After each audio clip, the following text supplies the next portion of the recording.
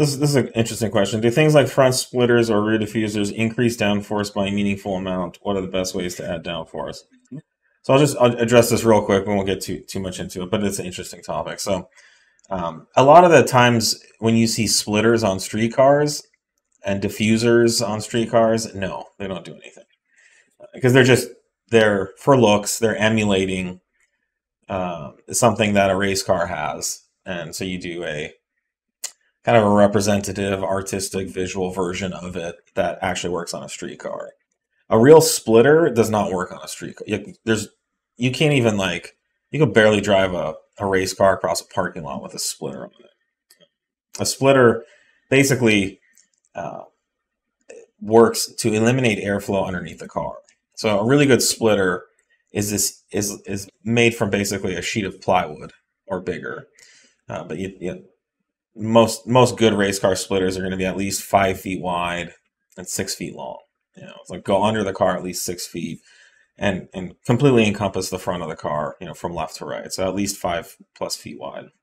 And a really good splitter has like nylon or Teflon pads on the bottom, so it can literally scrape on the road surface. So, the best splitter would literally be in contact with the road surface. And the idea here is to seal the underneath of the car to keep any air from going underneath the car.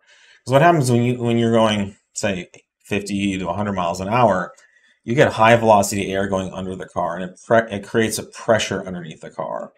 And that's not what you want. You want to create downforce. You want to suck the car down to the road. So what you really want to be doing is trying to create a vacuum underneath the car. So a really good splitter simply seals the front of the car to the road and forces air to go around the front end and prevents hardly any air from going underneath.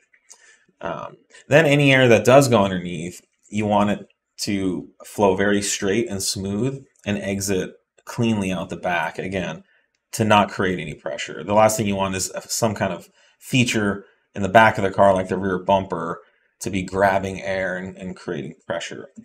So in race cars, they do help tremendously. In fact, it can be seconds a lap with a good splitter and diffuser setup.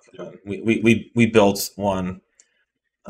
We built several when we were racing, and a good splitter you have to be able to stand on. I was just say that's one of the metrics. Like, is this splitter going to hold up? You need to be able to walk across the front of it without the thing deflecting. If you can't stand on the splitter and it can't support 150, 200 pounds, then it will literally rip off the car, because the splitter should be grabbing a lot of air and forcing it around the front. It will also create a downforce on the front lip, just like a wing would in the back, and so that air pushes down on the front lip and gives you more front end grip. But on a street car, the best way to add more downforce is a rear wing. An effective installed rear wing could give you 100, 200 pounds of downforce on the rear tires, which is a lot of times where you need it.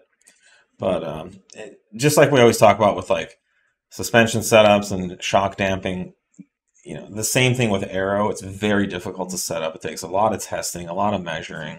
You really need to go to a track and make these changes, make these adjustments, measure all the right things, check your lap times. You can actually measure the amount of force on the wing, on the splitter, things like that. Yeah, we used to run shock pods, so you actually measure the travel of the shock, and you can compare before and after down the front straights to kind of see what you're kind of loading. Once you have downforce, you get a certain amount of suspension compression, which you can measure on the shock. On a shock pod, which is the shocks will actually sit in the lower. Yeah, it's a big linear potentiometer that you attach across the strut. But if you don't really know about it, if you just want to make your car look a certain way, sure, there's like front lips and things like that you can do. But if you want to make your car faster, it's probably not the most obvious place to look on the street. It's hard to use aero to your advantage. It's really, if this is a car that sees any street time, that splitter is going to have to be fully removable.